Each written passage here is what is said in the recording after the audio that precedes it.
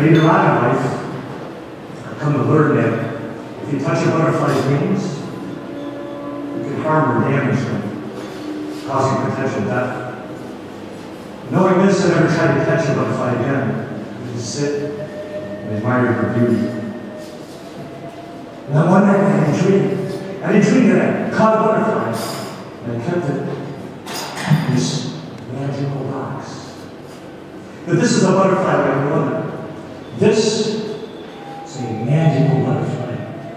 And I was able to catch and release it at any time without any harm to the butterfly. Yes, my dream had come true. I was able to hold